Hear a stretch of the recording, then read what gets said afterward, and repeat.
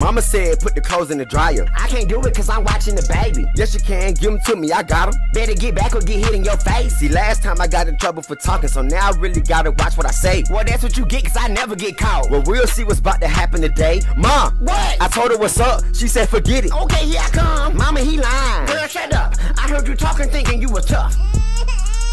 Hey, don't be talking to that child like that. Mama, I think she wanna get slapped. Slap who? Baby, that's cap. I'm about to whoop your out when I got a baby in my hand. Ow! I'm really whooping your ass. Bow. Nah, don't you run up on the bed now. Mama, whoop her since she always talking back.